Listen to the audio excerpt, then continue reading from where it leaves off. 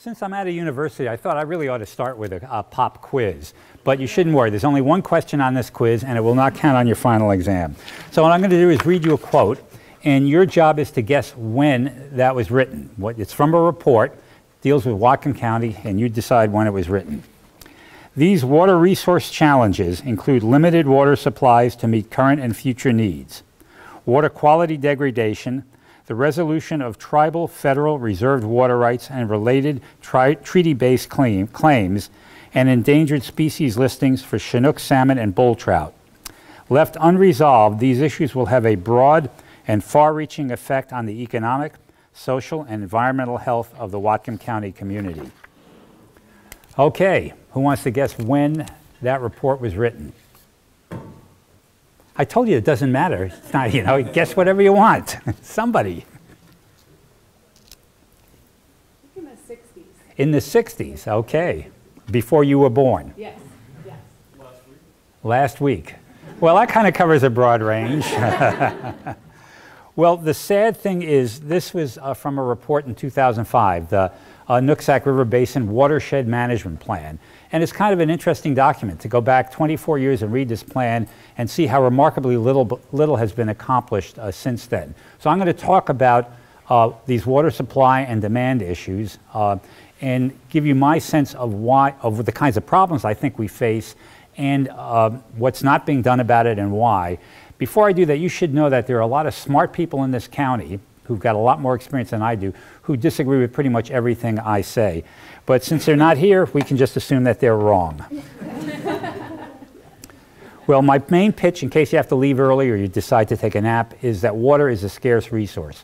For decades, for centuries, for eons, we have treated water as if it was inexhaustible, infinite. Well, it's not. It is especially scarce in the summer when we have low flows in the streams and very little rain. And ironically, at that time, we have very high demand, mostly for irrigation, mostly for agriculture. Fortunately, there are many options to improve stream flows, both on the supply side, that is finding somehow or other more water or moving it around to where it's needed most, or the part that I am most interested in, which is reducing demand. As Stefan said, my background is primarily in energy efficiency, which I found over decades is a really powerful resource, and I think the same thing is true for water use efficiency.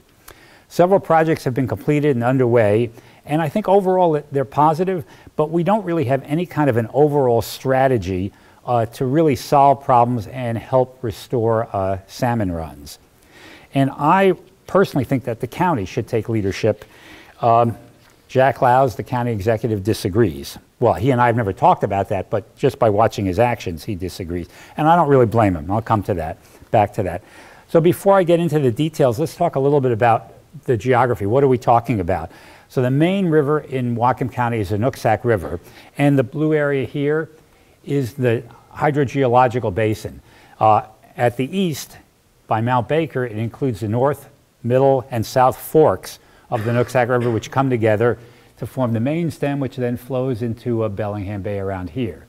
And you also have, from an administrative point of view, from a regulatory point of view, the State Department of Ecology has defined what's called WIRA 1, Water Resource Inventory Area Number 1. You will definitely want to use the term WIRA at the next cocktail party you go to. It will just really snow people how much you know. And that includes more than the basin. It includes parts of the county to the west, including Bellingham, that are not inside the watershed, but are administrative part of WIRA 1. And notice that the South Fork, whoops. Not that button. Okay, yeah. I'm great at pushing the wrong button. Okay, this one. So part of the Nooksack is in Skagit County, and part of the administrative WIRA 1, for some reason, is in Canada. I don't know why that is. Well, people who say that Whatcom County has lots of water are correct, but they're really talking about the amount of water we have on an annual average basis. We get, depending on where in the county you are, 40 to 100 inches a year. In the mountains, we get snow during the winter, and then that is kind of a reservoir that releases water in the spring and the summer, either as snow melt or glaciers melting. In addition, we have a large aquifer that underlies the northern part of the county, the Sumas-Abbotsford aquifer, and unlike some parts of the West where we're mining aquifers, that is, year over year, the water table is dropping. Here, the water table drops during the summer, but then when the rains come in the winter, the water table comes back up. So our quantity issues are seasonal in that we have very low stream flows in the summer and very little rain, and as I said before, lots of water use. Well, why does it matter? Who cares about water? Well, salmon and wildlife, other wildlife suffer from low summer flows because the lower the flow, the higher the water temperature, and fish like cold, clear water.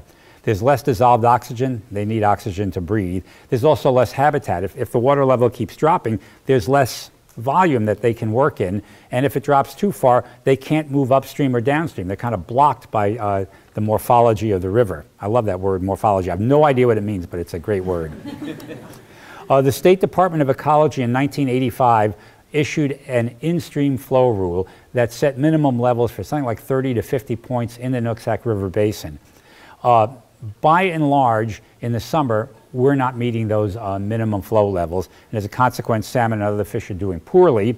And Chinook salmon, steelhead, and bull trout are all listed as threatened under the Federal Endangered Species Act. And as I'm sure you've all read in the papers, the southern resident orca is doing very poorly, and the primary reason is that they're starving. And the reason they're starving is there's not enough Chinook salmon, which is what they eat. Unfortunately, I think these problems will get worse unless we make dramatic changes. Two reasons why the problems will get worse. One is population growth. Whatcom County is a popular place to live, and our population is growing at about 2% a year. I think a bigger factor is climate change. And I'm not talking about what might happen in the future. I'm going to talk a little bit about what has been happening over the last 30, 40 years. And the historical data and therefore the future trends, I think, are pretty ominous. It's remarkable. I'm a pretty upbeat guy. So this chart shows the extent to which we've met the ecology in-stream flow rule for the Nooksack River at Ferndale. And you can see that in the summer, we're not doing very well. So July, August, September, October also, we are very likely to have flows that fall below what ecology determined as the minimum levels. Two additional points. One is it's not just whether we're meeting the level or not, it's how far below it are we falling. If the level is 1,500 cubic feet a second and the actual flow is 1,499, that's not bad. But if it's only 1,000 cubic feet a second, well, that 400 cubic feet a second deficit is pretty serious. And unfortunately, the deficit is greatest during the summer months also. So during that period, we both are most likely to not meet the standard, and we're most likely to fall well below the standard. To make things even worse, about 20 years after ecology put out its rule, Utah State University did a whole bunch of work sort of revisiting this. And their suggested minimum stream flows are quite a bit higher than ecology's, roughly on average double. So according to the USU work, we're doing even worse. Well, let's talk a little bit about who uses water and when. The blue line shows my estimates of total county water use for some time in the last few years. I don't know exactly when because the data are terrible, as we'll talk about in a little bit. And you'll see that there's this big spike in the summer, especially in July and August. And that dashed line tells us why there's a spike in the summer. It's because of agricultural irrigation. If you drive out in the county, you will see lots of fields being irrigated, growing corn and hay to feed to cattle, or blueberries, raspberries, and a little bit of strawberries. And that uses a lot of water. So if we're serious about solving water issues in Whatcom County and getting more water into the creeks and the main stem river, we need to do something about agricultural irrigation, in my view. And what we really need to do is improve efficiency. I don't think anybody here wants to get rid of the farms. I think, on the contrary, we would like to preserve farmland and farms. We just need to make them more efficient. I mentioned that the data are of pretty poor quality. Well, in response to a 2003 state law, every utility in the state, municipality, water district, water association, is required to meter every one of its customers. And the deadline for that was in, I think, 2017. So at this point, every residential, commercial, and industrial customer of a utility in the state is metered. Unfortunately, we have no public data on water use for agriculture or for what are called rural permit exempt wells. Stefan talked about the Hirst decision, which is really the Melius decision. She's the one who did all the work. And that dealt with rural permanent exempt wells. The Supreme Court made I thought, a terrific decision in October of 2016. Unfortunately, the state legislature 15 months later pretty much overturned that decision. So although Jean and her colleague Tim Trahimowicz worked very hard and very effectively, the politics ultimately overwhelmed the decision. So while we've got all this data, it resides with each utility. So Bellingham, Linden, Ferndale, they each have their own data sets. The Lake Whatcom Water and Sewer District, the Birch Bay Water and Sewer District, they also. And there's no entity that collects, organizes, analyzes, and reports results to the public. Stefan mentioned that my work at Oak Ridge was with the electricity industry, and there's tons of data on that. The Energy Information Administration, state energy offices, others publish data on a monthly basis on who uses electricity, how electricity is generated, how much. We don't have anything like that in water, which is stunning because if you think about it, water is really important. Well, I actually just said this. So we don't have data on agricultural irrigation, and it is the most important use, especially during the summer. There are estimation methods, analytical ways you can estimate how much water is being used by irrigation, but they differ dramatically from each other by a factor of 2. So here's our most important water use, and we don't know within plus or minus 50% how much they're actually using. So again, this is why we would want to have utility data being analyzed. I mentioned that there are 2 key factors that are likely to affect future water use: population growth and climate change. I've looked at a number of factors over the last 30, 40 years to see what the trends are. Because of time limitations, I'd really like to hear your comments and questions. I'm just going to show a couple of them. But basically what we're seeing is higher demand because of population growth, less rainfall in the summer, and higher air temperatures in the summer. So those 2 factors increase the need for irrigation. And there's also, ironically, then lower flows because there's less rainfall and glacier mass has been shrinking. And let's look at a couple of these. So this shows summertime flows in the Nooksack River as measured at the gauge at Ferndale over the last, since 1967 through 2018 actually. And you can see it bounces around from year to year. In some years we have more snow in the winter and therefore more flow in the summer. Other times it rains in the summer and some years it doesn't. So it really bounces around. But there is over this time period a trend. And the trend shows that flows are gradually going down by about 1% a year. Well, 1% is not really fast, but over time it is. The glaciers are kind of our bank. It's the storage system. It's our reservoir. And this chart shows that glaciers are shrinking. And over the last 30 years or so, we've lost about 30% of the glaciers. Now, this applies to all of the North Cascades, not just to Mount Baker. But there's no reason to think that Mount Baker is any different than the rest of the Cascades. So things are grim, I think, and getting worse unless we do something about them. Well, we can improve in-stream flows with supply options or with demand options. I'm going to talk a little bit about both. So this slide lists some of the supply options. One possibility is to pump water from Ferndale. The Public Utility District has 2 intakes from the Nooksack River in Ferndale, and it also has a large water right far beyond what it actually uses. So it could, in principle, take more water out of the Nooksack, pump it north up towards the Canadian border, and then either put it into Bertrand Creek and Fish Trap Creek or provide it directly to farmers and homes and others in the area. Of course, that would cost money. You'd have to put in place pipes and pumps and control systems, and then you'd have to operate the system, which would cost money also. And so far, no one stepped up to do that. Farmers have switched from surface water to groundwater, which can help. If you have a stream here and you have a well here a couple hundred feet away and you're taking water out of the well instead of out of the creek, well, it will have an effect on the creek because groundwater and surface water are interconnected, but there'll be a delay. And how much of a delay depends on the nature of the aquifer and how far away from the stream you are. But it could be helpful to shift from surface to groundwater. A related option that the farmers have tried a little bit with is if their irrigation ends, say, in mid-September or late September, there's still a few weeks where it would be helpful to have more water in the creeks. So instead of pumping up water from their well and using it to irrigate, they could pump it up and put it into the stream. And they did a test I guess it was almost 2 years ago in Bertrand Creek, and it worked.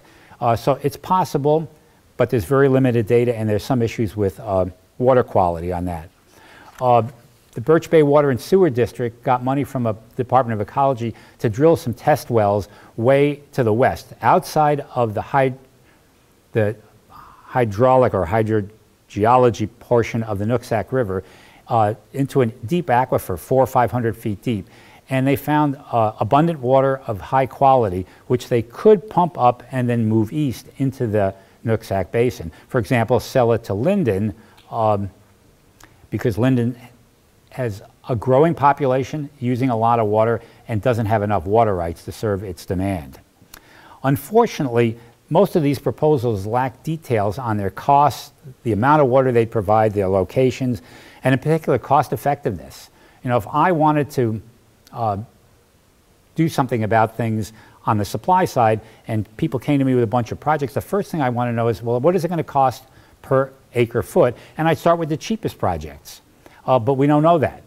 And I'm particularly concerned about the Blaine project because it looks like there really is a lot of water there. It's not hydraulically connected to the Nooksack River, so it's appealing, but we have no idea what it's going to cost. So let's talk a little bit about the demand side. Oh, yeah, let me say something about the ecology grant. So they drilled 3 wells. The first one didn't show much, but the second and third wells did provide a lot of water, and it was high quality. Well, I've actually said all this. I should follow my slides a little bit better. Okay, so on the demand side, there are, generically speaking, 2 kinds of options. You can either replace inefficient technologies with more efficient technologies, or you can change operating practices, that is, behavior. For the utilities, there are some things that they can do on their side. Every utility has underground pipes, and in many cases they're decades old and they leak. So one thing that utilities have to do is an ongoing program of distribution system leak detection and repair. It's not a trivial thing to do, again, because they're underground, but they're technologies that keep improving to both identify and repair the leaks without digging up all the pipes. Another option that I think is really important is having seasonal rates and an inclining block rate structure. By seasonal, I mean you would charge more for water in the summer when it's scarce and less for water in the winter when it's abundant. An inclining block rate would mean that the price you pay for water, $1 per acre foot or $1 per cubic foot, would go up the more you use. So you'd set one level fairly low to cover basic indoor household water use. If you wanted to have a lawn or a garden, you'd have to pay a higher rate for that incremental use. And if you wanted to waste water by washing your car or running a swimming pool or just being sloppy, you'd pay an even higher rate. Interestingly, Ferndale and Linden do have inclining block rate structures, and Bellingham, which I like to think of as a very environmentally friendly city, does not. We have a flat rate for water.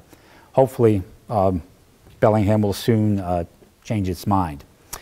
Again, agriculture is really key, and there are 3 things you can do there. One is change your technologies. The other is better schedule irrigation, which I think is the most appealing because it's very inexpensive. And the third is to better maintain irrigation equipment. So if you drive out in the county, you'll see lots of these big gun systems. And they're beautiful to look at because they spray this huge jet of water, and it's really dramatic. But it's also very wasteful because this big stream of water, a lot of that's getting evaporated. It doesn't even reach the ground, let alone the plant. Also, if it's windy, if say the wind's blowing like this, over here you're going to have too much water on your field, and over here you're not going to have enough. So an alternative is to have drip irrigation, where you have these little plastic tubes that sit right on the ground. Sometimes they're actually buried, and they're right next to the plant. So you have almost no evaporative loss, and you don't have much runoff because you're just putting in small amounts of water right by the roots of the plant. So this kind of system is much more efficient. I think we should have more of that. At the residential level, there are other things you can do. This is a timer. It costs about $10. You can get it at any hardware store, Lowe's or Home Depot. And like most of us, I tend to forget it. You know, I got in the morning, I'll turn on the sprinkler. But with this, I'll set this timer for 2 hours, and then it automatically turns off. So even if I don't remember for a few hours, I'm not wasting any water.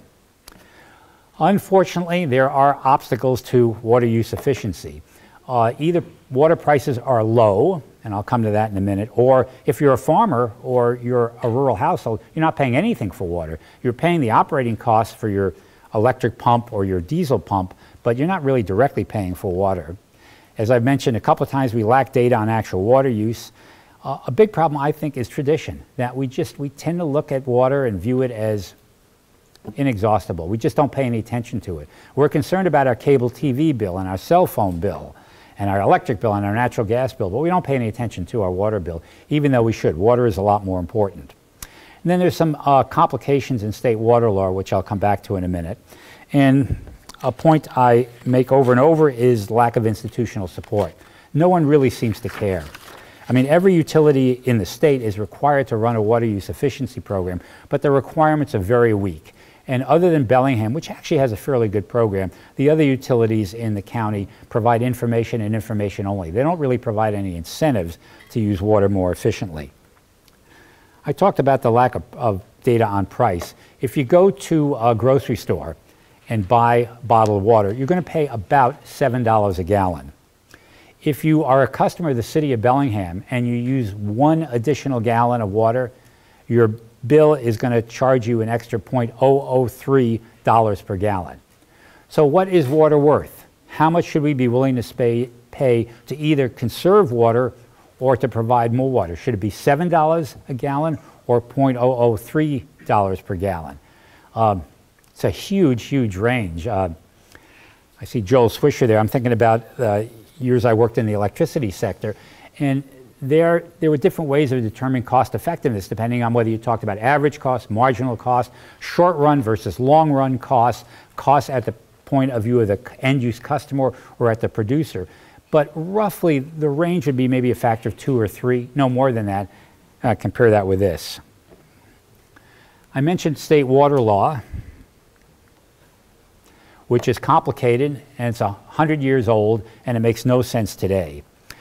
First of all, the water in Washington, and I think throughout the West, is owned by the people. You can't own it as an individual. You, in a sense, can borrow it from the state. The State Department of Ecology acts on behalf of the citizens in its management and regulation of water rights. We have a system of prior appropriation, which means the people who were here first, who were using the water first, they have the most seniority. They have the best rights to water. I see 4 problems with the way we manage water rights in Washington State. First of all, they're free. So here's a resource that is, I think, incredibly important and scarce and going to get more and more scarce, and we give it away. Secondly, that right is permanent. It lasts forever.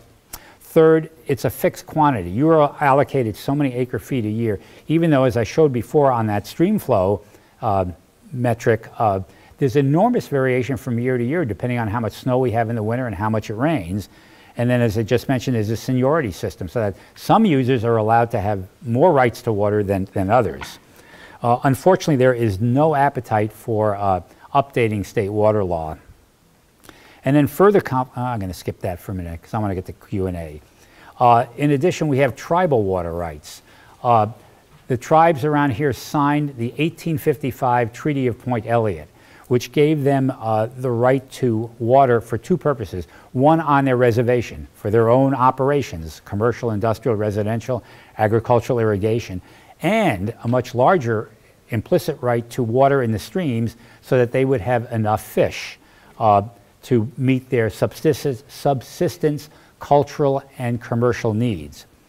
So these are the most important and most senior water rights since they date to time immemorial. So they predate any of the water rights that we white folk might have. Unfortunately, we don't know how big the rights are that accrue to the Nooksack Indian tribe or the Lummi Nation. In the mid-2000s, there were negotiations here on Bertrand Creek in the Middle Fork.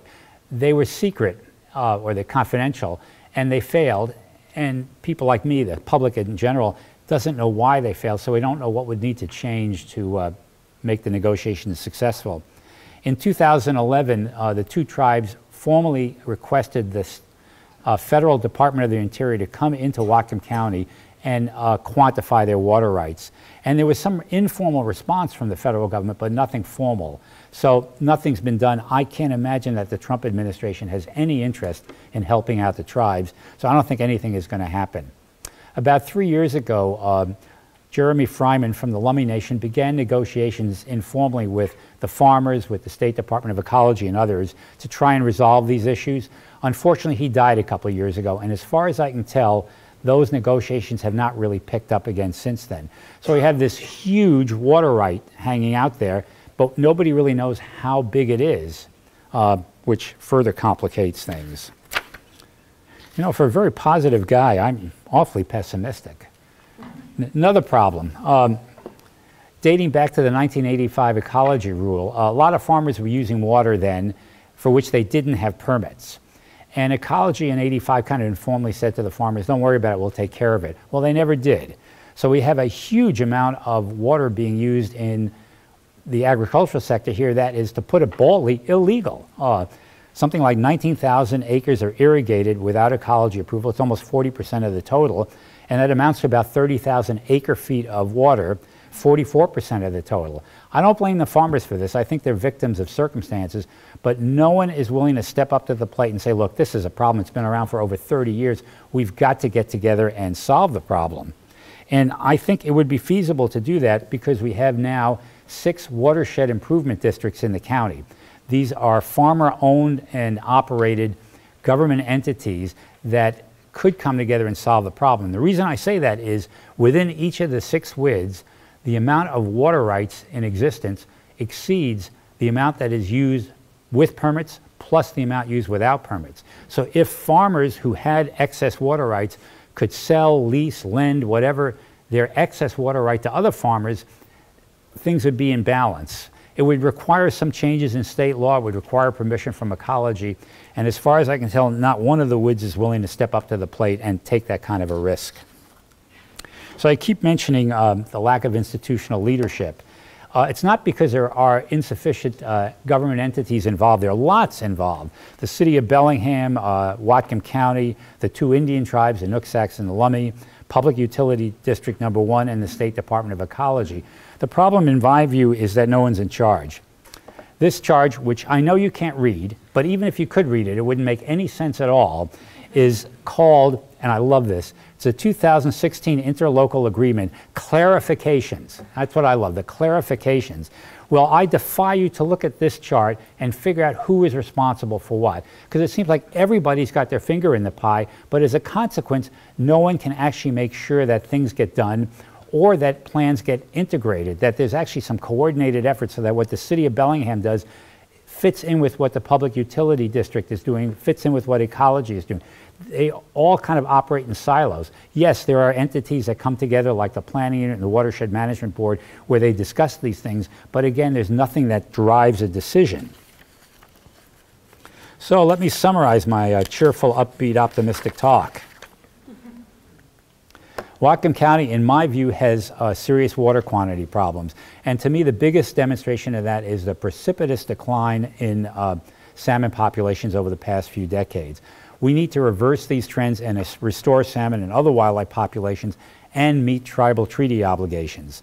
The stream flows set by ecology in 1985 are not met primarily in the summer. Flows are too low and human water use is too high. There are data gaps. Unfortunately, there is no real incentive to take action. Even though I think pretty much anybody who knows anything about water knows that the current situation, the status quo, is unsustainable, people are fearful. They're not sure how the changes might occur and whether it would make them worse. So there's a lot of implicit resistance. If you want to attend meetings that are really dysfunctional, I invite you to go to the monthly meetings of the WIRA 1 Planning Unit. They're 2-hour meeting exercises in dysfunction. But it's hard to tell on the surface. Everybody's very friendly to everybody else. Everybody makes statements that on the surface seem reasonable, but at the end of the day, absolutely nothing gets done. And I don't think that's by mistake. I think that's intentional for some parties. I would really love it if the county stepped up and took leadership. I think it could make an enormous difference. I also think it's really important because water is life. It is essential for all life, human, plants, animals. We can't pretend any longer that water is free and inexhaustible. And I am done.